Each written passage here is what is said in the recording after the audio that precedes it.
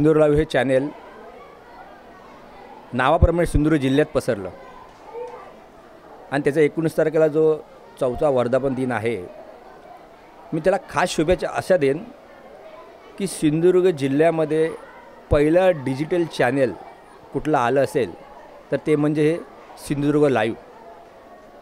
आणि आज ते जिल्ह्यात एवढं फोपवलं आहे, ते रत्नागिरी आणि मुंबईपर्यंतही पोचलेलं आहे. अशा ह्या सिंधुदुर्ग लाईव्हला मी आमच्या शिवसेना सावंतवाडी तालुक्याच्या वतीने ॲज अ संपर्क नात्याने 4थ्या वर्धापन दिनाच्या शुभेच्छा देतो. कुठेही कोणामध्ये बातमी असेल,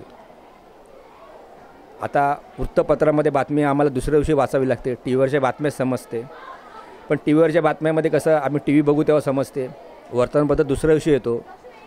पण जिल्ह्यात कुठेही बातमी असेल ती आम्हाला फटकन डिजिटल चॅनल मार्फत जी मिळते ती सिंधुदुर्ग लाईव्हच्या मार्फत मिळते. कुठे बातमी दिली अर्ध्या तासात का 10 मिनटामध्ये बातमी पोच होते आणि ती आम्हाला मिळते. आणि त्यामुळे ह्या सिंधुदुर्ग लाईव्हला मी शुभेच्छा देतो. मी असंही सांगेन उत्तरोत्तर चांगली त्याची प्रगती हो आणि हे चॅनेल फक्त सिंधुदुर्ग जिल्ह्यात नसून ह्याच्याही पुढे जाऊन संपूर्ण आपल्या 36 जिल्ह्यामध्ये 36 जिल्ह्यामध्ये पोचो ही माझी शुभेच्छा.